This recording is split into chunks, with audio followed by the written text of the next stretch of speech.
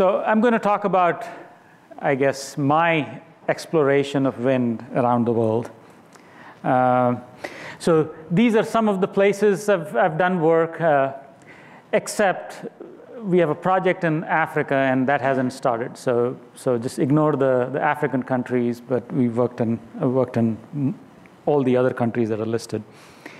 One of the first projects I did was in Jamaica, and just stuff you learn while doing wind projects is, I don't know if you know about Rastafarians. It's a religion, and this is one of the things that comes out of it, which is braided hair. They believe in love, peace, equality, vegetarians, and cannabis. This is very much part of all their religious ceremonies. So really enjoyed it, and this is a picture. This is a picture of the wind farm that we helped design in Jamaica. The next location is Mongolia, and I know Jaspal has been there. I had posted some of this, and Alice immediately sent a comment back. Hey, Jaspal did some work in Mongolia. So Genghis Khan is everywhere. He's just bigger than life in Mongolia, and I'm standing in his shadow.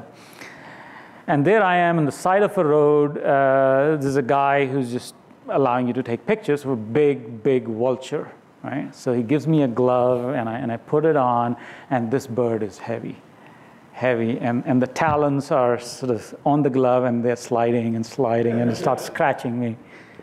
And the guy who had this bird started speaking in Hindi. He said, "Kahan se ho," or "Kyun aaye ho," and all that stuff. So this guy, the Mongolian guy who lived in India for about 10 years, and he was back, I guess, doing some touristy stuff for us.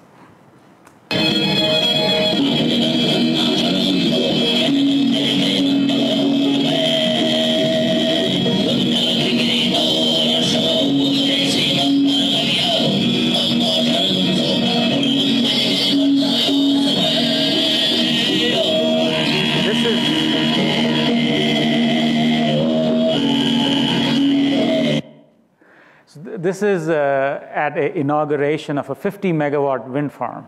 So this was one of their cultural programs. And again, we had all these guys visiting from outside, and I had never heard what's called throat singing or guttural singing. So that's what this is. And we got to sign on a long 48-meter GE blade. This is a very, very bright Buddhist temple in Mongolia, and for a long time, basically, religion was outlawed, and it just started to come back. So beautiful new temple, but really bright. Then I took a long trip in the Gobi Desert, and this is a ger, and it's about minus 20 degrees outside. And so this is a breakfast ger. So you go in and you have breakfast, and it starts with vodka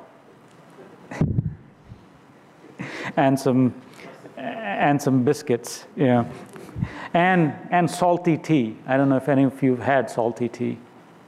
Tastes quite different. Okay. And this is the crew. These are folks who were with me, and all you do is put layers and layers of clothing. And of course, we were also doing a wind project. So this is laying off a foundation of a wind turbine. The next one is an island in Indonesia. This is closer to Australia, and it's called Sumba Island. And this is what their houses look like. They have this funny shape, really tall.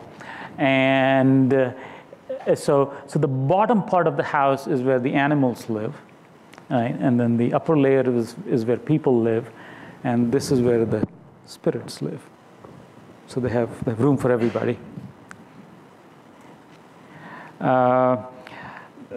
This is some of the things you get to do: stay in beautiful resorts. And this is the back side of the resort. So upper quarters are for sleeping, and then it's the bathroom. and it's open. This is the shower area and the bathroom, everything is just open. And these are some trees in Sumba, and these are live trees, and you wonder how they are standing up.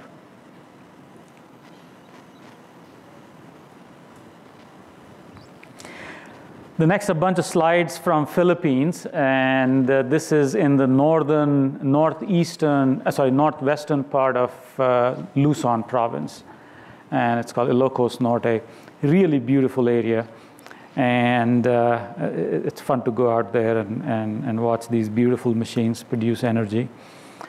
And this is beautiful sunset in the same place, same wind farm.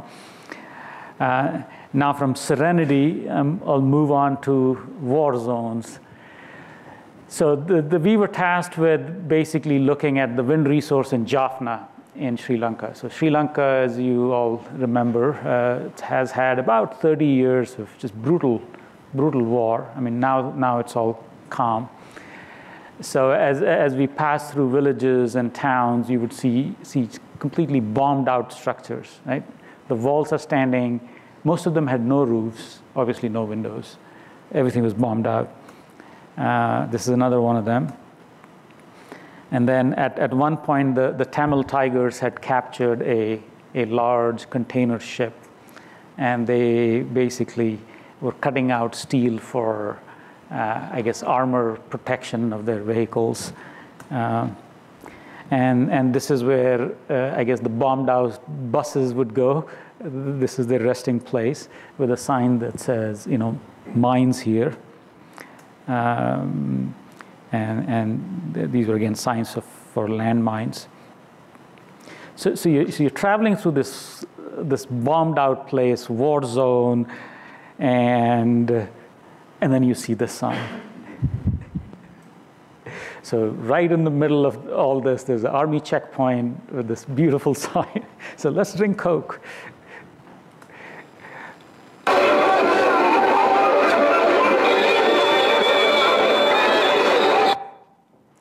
So this is a Hindu Garuda, which is a big, I guess, a animal, a bird on which Lord Vishnu sits. So it's the carrier of Lord Vishnu. And this was in Jaffna in Sri Lanka, where they do this dance that resembles a Garuda flying. Now this is end of life. So I spent some time in Lebanon. Again, a fun place if you can get there. And the Phoenicians, this is how they used to bury their dead. Big sort of stone kind of cavity with a lid on it, and they just pile in the dead there. And in Sumba, it so happens they do the same thing. So in front of the house, they have these large structures, again with a lid, and the dead are put in there, and the lid is closed. And it's just right next to your quarters, right in front of your quarters where you live. Now, I don't know if you've seen this or if you know about this. This is, again, in Indonesia, some very, very old civilization where they would bury the children in trees. So the theory is, I guess the children would be, would get wings and they would fly away or something like that. Now let's get to coffee. So one of the best coffees I've had is the Luwak coffee. And this is basically from coffee beans that a cat, it's called a civet cat, that eats those fruit, obviously digests the pulp, and gives out coffee beans, right?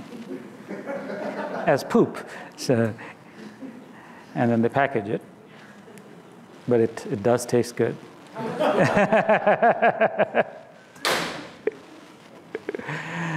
And then I saw this sign in Sri Lanka, which is a elephant dung paper products company. Okay, in about 6 languages, describing what it does. Well, so that's my journey through, or that's my wind journey through the world. Hope you enjoyed it. Thanks, Pramod. Are there any questions for Pramod about Civic Coffee, or Civic anything else? Cat. Civic Cat Coffee? I actually, in Indonesia, had a cup of that Civet coffee. It cost $50 a cup where I was at. Maybe you got it cheaper. Very, very strong. Could you say something about your shirt with the wind turbines on it? Oh, that's right. I forgot that. So this is a shirt that we got made in Philippines. This is a project shirt. It has turbines on it. And so, as project, we were discussing, okay, what kind of shirt should we get made? So this is a cotton shirt. It costs about $30. We could have gone with a banana fiber shirt, which costs about $150, or a pineapple fiber shirt. Looks very similar. That's about $300. So we went with the cotton shirt with embroidered wind turbines on it. And over all your trips, how many megawatts of wind energy do you think you've been responsible for installing around the world, Pramod? So most of the work I do is in the preliminary stages, helping private developers, helping sometimes government set up policies for wind. So actually, the biggest success we've had is in Philippines. We started helping the government with policies, and they put in a feed-in tariff. And then the industry just took off. Again, we were not directly responsible for the industry, but the industry has about 300 megawatts now. Mongolia, we helped with the 50 megawatt wind project. Indonesia, it's just taking off, and hopefully it'll be about 200 megawatts in Indonesia. And about 50, 60 megawatts in Sri Lanka. That's fantastic. Okay, one quick question, yes? So with regards to a lot of these different places where you're setting up wind turbines, especially like renewables, do you have a lot of issues with not well-developed grids that you have to sync with? And if so, like what's kind of the avenue that you all are taking to... Right. Because intermittency can be a challenge. Yes, grid integration is a big challenge, but it's one of those things when you start out in a country, you talk to the utilities, and their answer is no problem, until the units start going live. And so we've kind of changed their approach. Well, don't tell us no problem. Let's work with you. Let's model this thing. Let's figure out how it's going to be impacted. So there is a much bigger change. But initial wind projects, 1 to 5% penetration, even 10% penetration, it's not a big issue. As soon as you start getting to 20%, it becomes bigger and bigger.